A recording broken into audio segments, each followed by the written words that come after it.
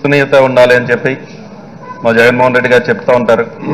యువకులు రాజకీయాల్లోకి వస్తేనే మార్పు వస్తుంది అని చెప్పి మాలాంటి చదువుకున్న యువకులను ఎంతో మందిని రాజకీయాల్లోకి తీసుకురావడమే కాకుండా ఈ రోజు గెలిపించి ఈ సభలో మమ్మల్ని కూర్చోబే విధంగా చేసినందుకు ముందుగా ముఖ్యమంత్రి జగన్మోహన్ రెడ్డి గారికి మా కృతజ్ఞతలు. అదేవిధంగా జందులూరు నియోజకవర్గ ప్రజలందరికీ కూడా కృతజ్ఞతలు తెలుస్తున్నాం అధ్యక్ష. మొట్టమొదటిసారి శాసనసభలో ఈ విధంగా మాట్లాడే అవకాశం ఇచ్చినందుకు మీకు కూడా నా ధన్యవాదాలు తెలుస్తున్నాం అధ్యక్ష. అధ్యక్ష, ఐటీ రంగంలో పెట్టుబడులు మరియు ఉద్యోగాల గురించి అనేక అభూత కల్పనలు చెప్పి బాబు వస్తే జాబు వస్తుందని, ఇంటికో ఉద్యోగం అని చెప్పి నిరుద్యోగ జీవితాలను ఆడుకున్న తండ్రి కొడుకులిద్దరూ ఆ నిరుద్యోగులు ఉసురు తగిలి ఇప్పుడు రాజకీయ నిరుద్యోగులుగా మిగిలివాల్సి వచ్చింది అధ్యక్ష. అధ్యక్ష 2014 అధికారంలో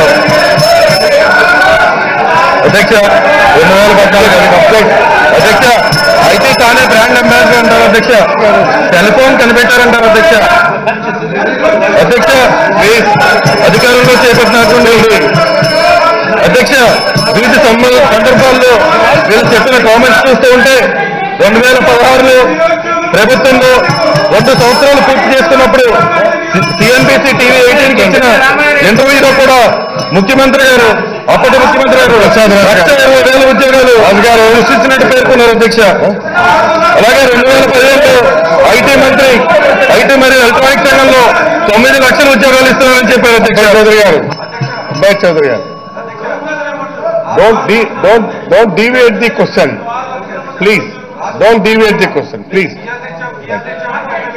పశ్చిమ గోదావరి జిల్లాలో వెమ్ టెక్నాలజీస్ అనే కంపెనీని తెచ్చామని చెప్పి 4 సంవత్సరాల క్రితం ఒక కొబ్బరికాయ కొట్టి అప్పటి ముఖ్యమంత్రి గారే వచ్చి పశ్చిమ గోదావరి అంతా కూడా ఒక సెలబ్రేషన్ వాతావరణం సృష్టించి ఇప్పటిదాకా అది మా నియోజకవర్గంలోనే అధ్యక్ష 330 ఎకరాలు ఇచ్చాము అధ్యక్ష. ఆ రైతన్నలకి ఇప్పుడు దాకా డబ్బులు కూడా రాలేదు అధ్యక్ష. ఆ కొబ్బరికాయ కొట్టి ఎక్కడ ఉందో ఇప్పుడు అక్కడే ఉంది అధ్యక్ష. 330 ఎకరాలు అప్పుడు ఇచ్చాము అధ్యక్ష. అధ్యక్ష ఒకసారి వాళ్ళని చూస్తే అధ్యక్ష ఈ తండ్రి కొడుకులు చెప్పింది 2014 నుంచి 2018 వరకు కూడా వీళ్ళు చెప్పేది సుమారు 19,58,000 పెట్టుబడులు తెచ్చానని చెప్తారు అధ్యక్ష. 43 లక్షల ఉద్యోగాలు తెప్పించానని చెప్తారు అధ్యక్ష. చదువుకున్నాం, నేను కూడా 18 సంవత్సరాలు పనిచేశాను అధ్యక్ష. ఒక్క నిమిషం, ఇక్కడ తండ్రి కొడుకులు అనే దానికంటే the then minister information technology అని చెప్పండి ప్లీజ్ ప్లీజ్ ప్లీజ్. మొదటిసారి అయినా సరే ప్లీజ్ మాట్లాడండి చౌదరి గారు. అధ్యక్ష మీరు అధికారంలో ఉన్నప్పుడు ఏం మాట్లాడినా ముందు ప్రపంచ స్థాయి అని తగిలించి మాట్లాడేవారు అధ్యక్ష. ప్రపంచ స్థాయి హైకోర్టు అనేవారు, ప్రపంచ స్థాయి నిర్మాణాలు అనేవారు, ప్రపంచ స్థాయి సచివాలయం అనేవారు. అదేవిధంగా ప్రపంచ స్థాయి అవినీతి కూడా వీళ్ళే చేశారనిపిస్తూ ఉంది అధ్యక్ష. అధ్యక్ష చంద్రబాబు నాయుడు కానీ రాజశేఖర రెడ్డి గారు కానీ ప్రభుత్వంలో అప్పుడు రాజశేఖర రెడ్డి గారు అప్పుడు 2009లో రాజశేఖర రెడ్డి గారు ఐటీ టర్నోవర్ 33 లక్షల కోట్ల రూపాయలు తీసుకొచ్చారు అధ్యక్ష. రాజశేఖర రెడ్డి గారు 2,60,000 ఉద్యోగాలు కల్పించారు అధ్యక్ష. కానీ అప్పటి 2003 సంవత్సరానికి కేవలం 85 లక్షల ఉద్యోగాలు మాత్రం ఇచ్చారు అధ్యక్ష. నేను చెప్పేది ఒకటే అధ్యక్ష, ఎంతో మంది యువకులు ఎంతో ఆశగా అయితే చూస్తున్నారు అధ్యక్ష. చౌదరి గారు చాలా అధ్యక్ష, నేను చెప్పేది ఒకటే అధ్యక్ష, మా ఉద్దేశంలో మీరు క్వశ్చన్ కన్ఫర్మ్ అవ్వండి ప్లీజ్. అంటే ఆయన ఐటీ డిపార్ట్మెంట్ అని అంటూ ఉన్నారు అధ్యక్ష. దయచేసి ఈ సభలో మేము కోరేది ఏంటంటే, మినిస్టర్ గారిని కూడా కోరేది ఏంటంటే, వాళ్ళు కేటాయించిన MOUలు కానీ వాళ్ళు పెట్టిన సంతకాలు MOUలు కానీ అన్ని కూడా విచారణ చేయించవలసిందిగా కోరుతున్నాను అధ్యక్ష. కర్ణాటక మాజీ ముఖ్యమంత్రి గారు కూడా బెంగళూరులో ఐటీ రంగాన్ని తెచ్చారని చెప్పలేదు అధ్యక్ష. అలాగే రామనాయుడు ఈ సిగ్నేటరీ అధ్యక్ష. ముంబైలో కూడా ఎవరు కూడా ఆ విధంగా శరత్ పవార్ గారు కూడా చెప్పలేదు అధ్యక్ష. కానీ సైబరాబాద్ నేనే కట్టారంటారు అధ్యక్ష ప్రీవియస్ ముఖ్యమంత్రి గారు. ఎలా అధ్యక్ష? అంత అనుభవం ఉన్నవారు ఏం జరిగింది అధ్యక్ష?